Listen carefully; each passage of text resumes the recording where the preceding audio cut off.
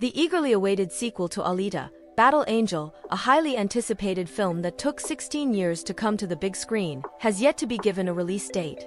The film's star, Rosa Salazar, has expressed her desire for the sequel to happen, stating, "I will fight to make Alita 2 happen until the end of time." She believes that performance capture technology allows the production to be completed relatively quickly, but the actual release date is uncertain. While fans and James Cameron, the movie's producer, are eager for the sequel, the Alita, Battle Angel 2 release date is yet to be announced.